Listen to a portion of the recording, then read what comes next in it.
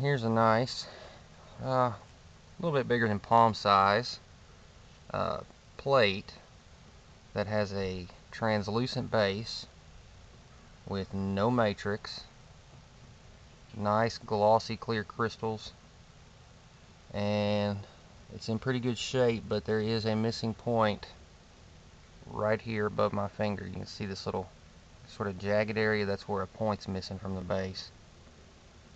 But other than that, it's in really good shape. When I show you the bottom of this, you'll see it's all terminated.